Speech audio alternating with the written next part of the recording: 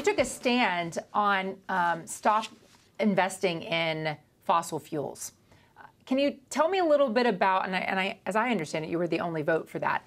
Tell me how you think of ESG investing and why that makes sense for long-term planning on these funds that you are helping steer. Yes. So if you follow our CalSTRS meeting, every meeting we have young people ages 12 to 16 come to our finance committee and ask us to divest from fossil fuels, from those companies that are not doing the right thing to combat climate.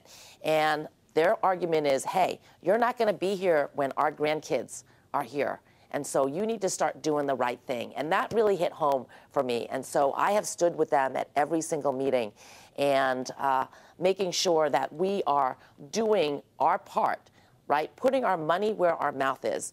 We should be investing in those companies that are doing the right thing, moving us forward in our climate crisis, and we shouldn't be rewarding people. So ESG, environmental social governance, is very important for the state of California. Our next generation, our young people, do not want to work for a company that they don't feel has their best interest in mind, their long-term interests, whether they're doing the right thing, whether the makeup of the leadership and the board looks like them, right? This is important as fiduciaries, as trustees. We need to look at the long-term viability of these companies and who we decide to invest in. So I'm very serious about divesting from those companies that are not moving as quickly to where we believe here in California they should be moving to, and also putting our money where our mouth is. Do you think that you can do that and still illustrate a healthy return on that investment year over year?